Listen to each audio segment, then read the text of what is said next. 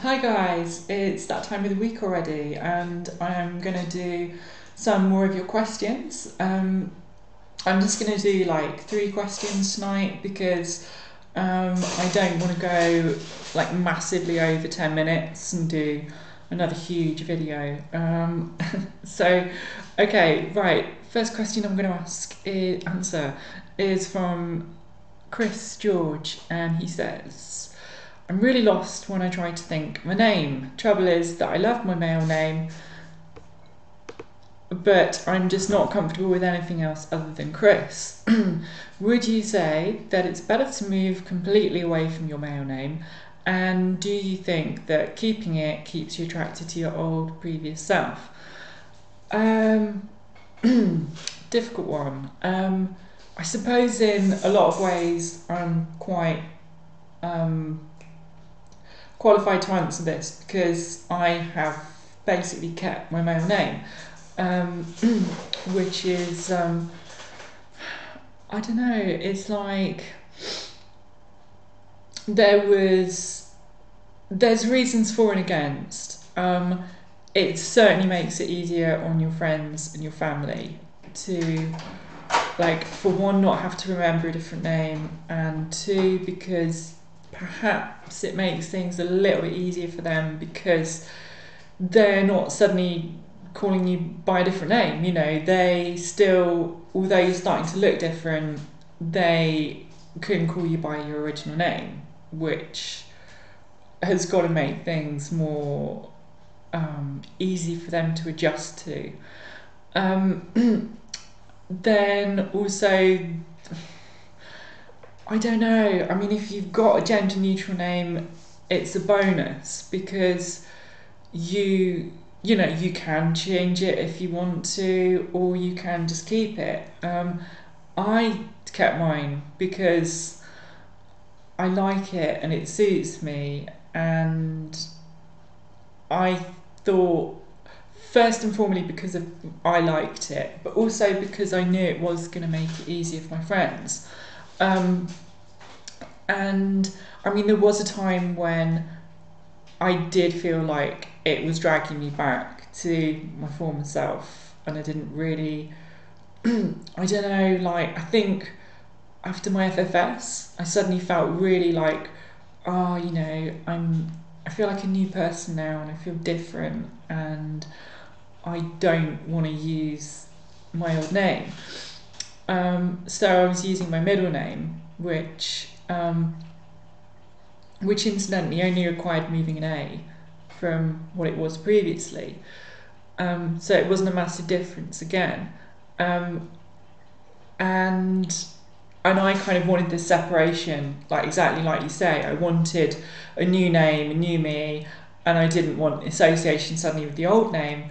And then over time, I've kind of gone full circle. Like, some friends were like, "Look, why your name suits you. Use this. Like, don't like start changing your name now. Like, if you're going to do it then." So it was good because I kind of tried it out a bit with new people that I met. I'd be like, "Oh, hi, my name's this," and um, and I think now it's because I feel more comfortable in my sort of self and me, like, as a woman, that I quite like having a gender neutral name. I quite like the fact it's a bit androgynous. I feel secure enough in who I am and how people will kind of see me when they meet me, that the fact that I have a gender neutral name, just they're like, oh, people are often like, oh, that's quite a cool name, for a girl, and it's quite a common name for a girl anyway. Um, so yeah, I think for me it works now, but there were times when it didn't sit well, and I did think about changing it. Initially, I just couldn't come up with a different name because everything I tried was either just too random or kind of too plain, and I also felt like, I don't know, picking a name other than what my parents had given me was like, I felt bad about it. Like, neither of my parents are alive. Like, they both died when I was sort of still quite young.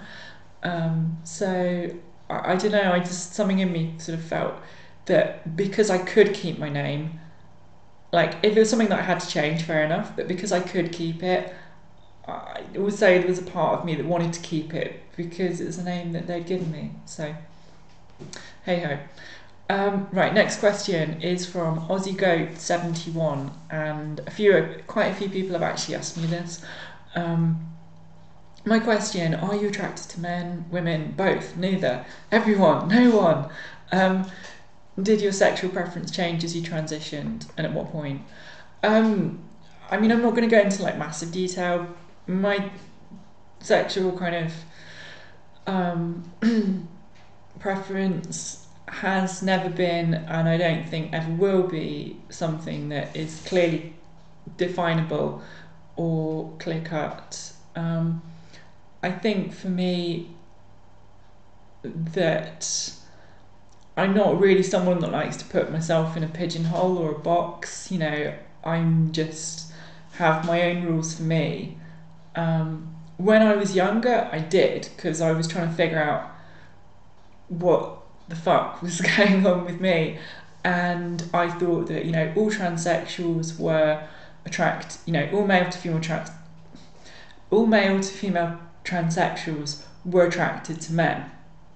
You know, when I was like, I don't know, 10, 11, 12, 13, 14, 15, 16 even, or maybe even 17, I don't know. But that whole time I was really confused, because I was like, I'm sure I'm transsexual, I'm transgender, but I'm not really attracted to men. So what does that make me? You know, I'm not even like a proper transsexual. Like, I don't know what I am. And then I think I sort of became a bit more aware of the world, and just like, well, actually, it doesn't really matter who you're attracted to. If you feel you're transgender, you're transgender. Your sexuality is like an entirely different entity to your gender, of course, you know, like, everyone knows that, duh. But it's like, yeah, it's, I don't know, you know, and I've learned through experiences, I've learned about myself as time's gone by, and I suppose I just accept that I'm attracted to people. I can be attracted to a certain person almost kind of regardless of their gender, based really more on like their personality and how I feel about them, and their charisma, and how they respond to me, and there's all kinds of things. And so, you know, some people might just say, okay, oh, you're bisexual. Well, yeah, technically, I suppose that's how you could define it, but there's kind of more to it than that. And I'd like to think it's more selective than just, yeah, I can be attracted to anyone, because I can't be attracted to anyone. You know, my sort of,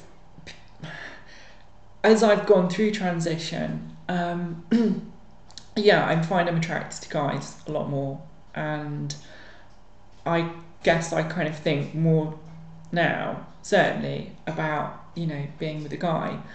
How much of that is to do with hormones?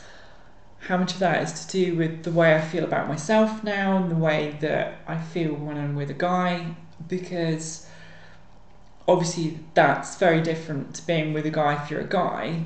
If you're female, whether you feel female or not, but if you actually, like, now I feel female, I am female, it's a different experience, it's a different interaction that you have with a guy in that way. So I now, yeah, I'm like, you know, definitely attracted to guys. But I don't think I'll ever say, you know, I'm this or I'm that. I'm just, you know, I have my own kind of rules and like things, people that kind of do it for me and people that don't, and that's just really down to me and how I feel. So yeah. Okay, final question. Before you this is from 71 Novocaine. Before you transitioned, when you were sleeping, did you dream and see yourself as male or female? I know that after taking hormones, your brain starts to rewire itself. Do you now dream and see yourself as female? Um, yeah, I didn't really. I would occasionally have a dream where I was female, um, which was probably more noticeable, more memorable because it would, be a very vivid dream, and I would be like, wow, I had a dream where I was female, and it was amazing, and God, I just want to go back in that dream and kind of live that moment. Um, but those dreams were very few and far between, and all the more kind of memorable for their infrequent nature. Um, I I do dream of myself as female now. Yeah, I do, because now I'll occasionally have a dream where I'm kind of male, or like it's almost like not like a particularly recurring dream, but it's like maybe a recurring theme of where I'm suddenly in a situation and I'm like dressed in male clothes and I'm me now, but I'm presenting as male, and I'm suddenly like, I'm not really aware of it, but then suddenly in the dream I'm like, shit, like I'm wearing guy stuff. What am I doing? What the fuck's going on? And it's really weird, and it's quite horrible. It's quite like, and I'll wake up and I'll really remember it and be like, because it just makes me think, God, imagine what it would be like going back to living as male now, like the worst thing in the world. Um, so, I mean, again, when was that point in time? I don't know. Maybe I remember when I first started to dream of myself as female regularly, and that was probably, I don't know, sometime last year. When I'd been on hormones for like 6 months, a year, and I don't know if that's all down to hormones or it's down to the way you feel about yourself and how you go about your life. I don't know, or a combination perhaps, probably. Um, but yeah, it's quite an interesting one, and I do think about it sometimes, especially when I have one of those dreams, because um,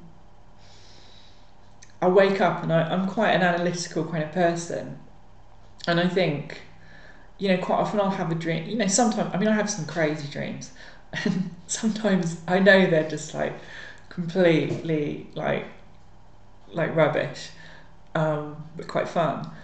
But then sometimes I'll have a dream and I'll wake up and I'll be like, oh, I know exactly what that was about. I know what my brain was trying to figure out, and that was that. And so I do, I will wake up and I'll think, um, hmm, that was, why did I why did I have a dream when I was suddenly, male again? Or um, I don't know. Sometimes I think it's to do with, even now there are times, and it's more to do with like family. Um, I feel like my family perhaps, because every now and again I move forward still at the moment, and like I've really moved like a long way forward.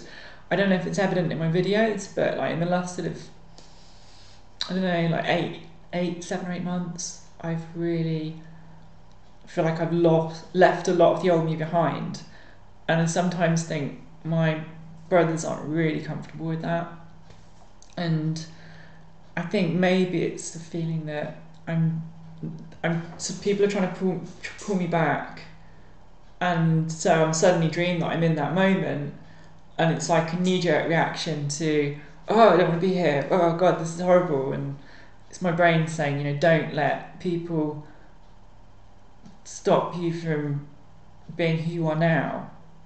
I don't know. That's my interpretation of it anyway. Okay, I'm going to wrap this video up. So send me more requests, because I really enjoy making these videos, and yeah, so I'll see you guys again next week. Put your comments in the box and stay gorgeous. Bye.